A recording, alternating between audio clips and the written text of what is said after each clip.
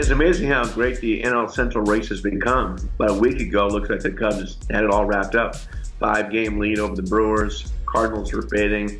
All of a sudden, when the best races are maybe the best race in baseball, it should be a phenomenal stretch.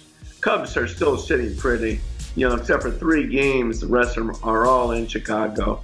And, hey, the Brewers aren't going away. I mean, they loaded up offensively at the trade deadline. And Josh Hader's been the difference maker. His performance on Monday night, he threw, 2 innings, 6 strikeouts, and 24 pitches. One of the most dominant relief outings you'll ever see. Yeah, the Dodgers are kind of running hot and cold. Still a very talented team. Deep roster, obviously, with all the relief pitchers, with the September call-ups. Giant fans still remember the last day of 1993 when the Dodgers knocked them out of the playoffs by winning the final day. This season, the final 3 games are in San Francisco. The Giant fans will love nothing better to end the Dodgers season right there. The NL West, too, may not have the benefit of a wild card. Wild card is not coming from the NL East. Both teams could come from the NL Central. It's tough not to see the Brewers and the Cubs both in it.